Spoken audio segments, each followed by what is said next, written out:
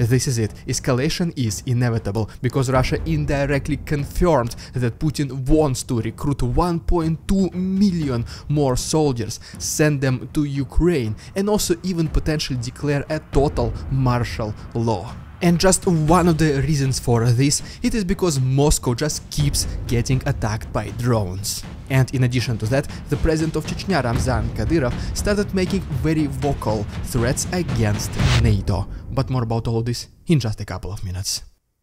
What's up, investors? It's the Russian dude. And let's get straight to the point and talk about some ridiculous Russian propaganda.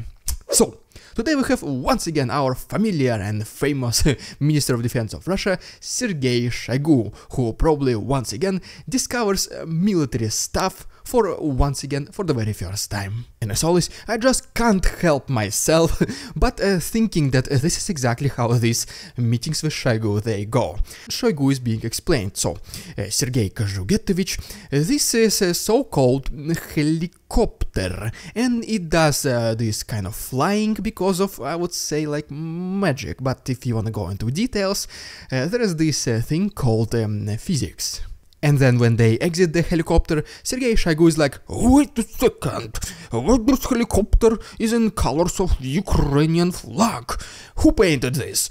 Give me this clown who painted Ukrainian flag on this, how do you say, helicopter.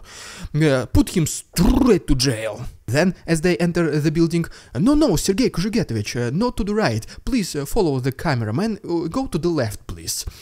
I don't like it here, let's go back. Oh, okay, Sergei Kozugetovich, yes, as you say, please go ahead, let's follow you. Our next stop, Sergei Kozugetovich, brings us to this gym and pool. Oh, pool, you say? That's pretty much nice, a lot of water. Instead of putting this clown straight to jail, let's better drown him here. Tuk tuk tuk tuk tuk tuk tuk tuk tuk tuk tuk tuk tuk tuk tuk tuk. And this, Sergei Kozugetovich, is Zinaida Petrovna. She is in charge here. In charge, you say?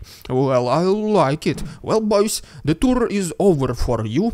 It's just me and Zinaida Petrovna. Now we have some personal matters to discuss. Please leave. Well, that's what I was imagining anyway, so if you don't mind, can you please rate my interpretation skills down below in the comments from 1 to 10.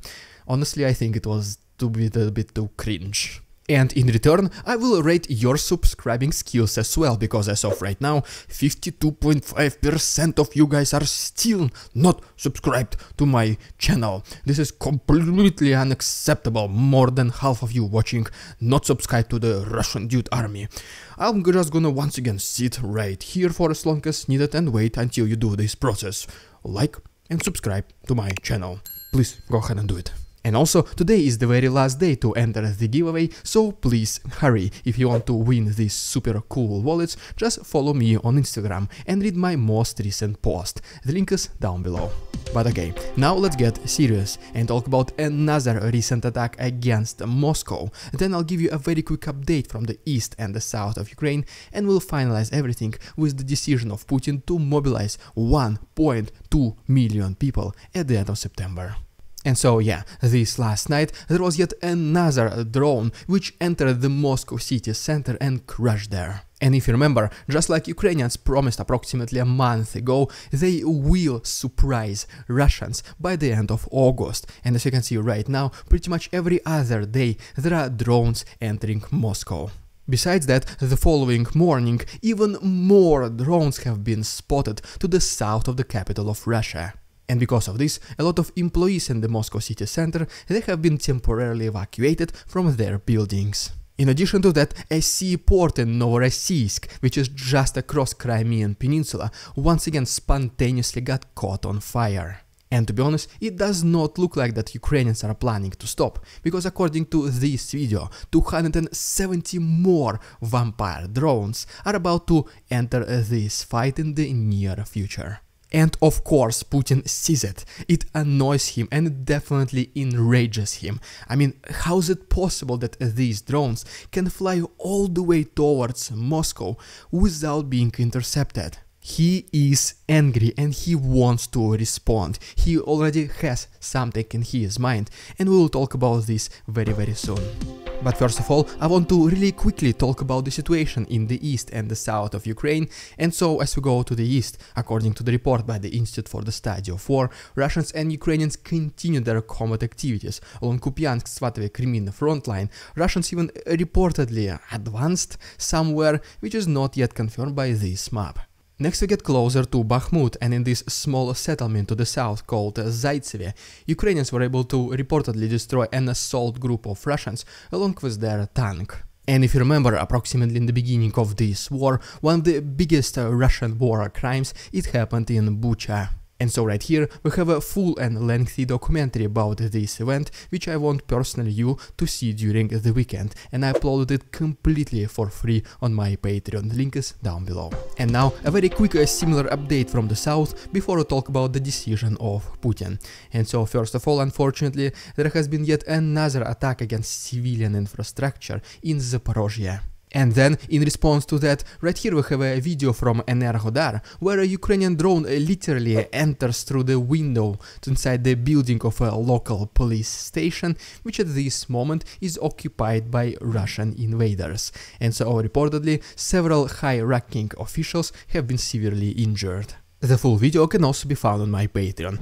Next we go to Dnipro river to Kherson region, and Ukrainians destroyed a reconnaissance and assault group of Russians next to Dnipriane, along with their boat.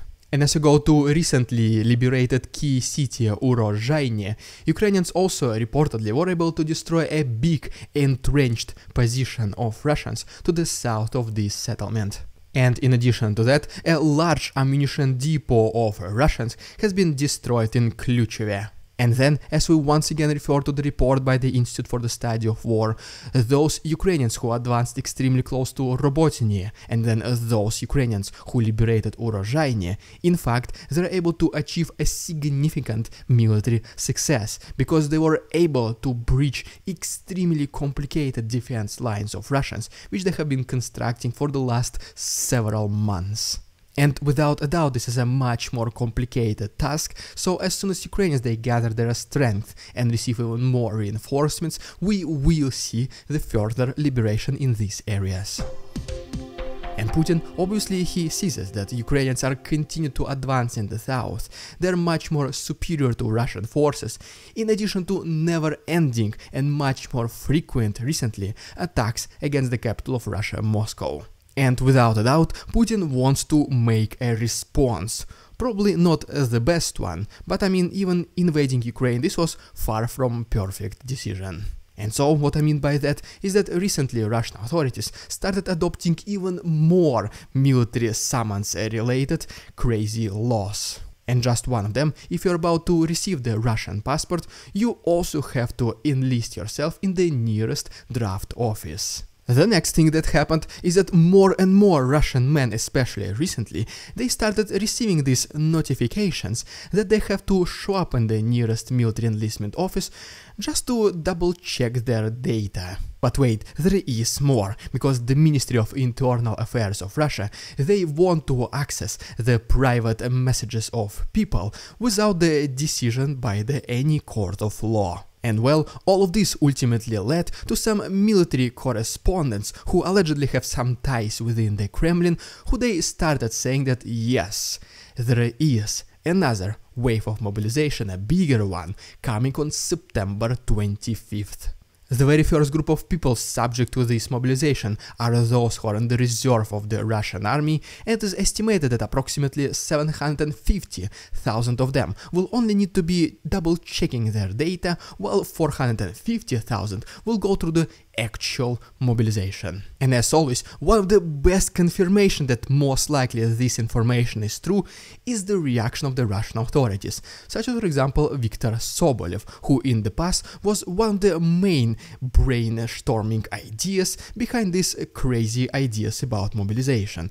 He basically said, this is all fake news. There is no such thing that on September 25, 2023 we will be mobilizing 1.2 million people. Where did I get these specific numbers? I don't know, it just came at random.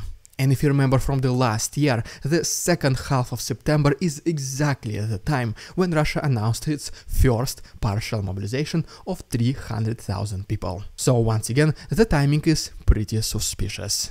But then things get even worse, because Putin signed recently another law which makes Russia no need to notify the United Nations about the invocation of martial law within Russia, which basically means Putin can do it and he does not need to notify anyone. He just does it, you wake up one day and suddenly your country is within martial law. And ultimately, we even have the president of Chechnya, Ramzan Kadyrov, who is, by the way, welcome back, one of the very first time appearing in public, but not among regular people, but just from the inside of his palace, among his most trustworthy relatives. And he basically said that as soon as Russia finishes its goals in Ukraine, whatever they are, they will go to another country, especially the ones who are making bad things with their holy book Quran. He is obviously referring to Sweden, but I mean it is not right next to Russian borders, so they will, in case even this happens, I don't think it will, but in case even this happens, they will first have to march through NATO land, which basically means these claims by Kadyrov are direct threats against NATO. And so yes, just like last year, I think that the month of September will bring us a lot of surprises, and not all of them will be pleasant. If you don't want to miss any of this news, either good or bad, just please once again consider subscribing to my channel, it only takes one click. The best way to support my channel, early access to daily episodes and hundreds of uncensored footage, can be found on my Patreon. You can also become my channel member, unlock some channel perks, or simply use a PayPal link, everything can be found to the right and down below. Thank you so much for attention, товарищи. Please follow me on Instagram and enter the giveaway. Beware there are scammers in the comments, and see you on Tuesday.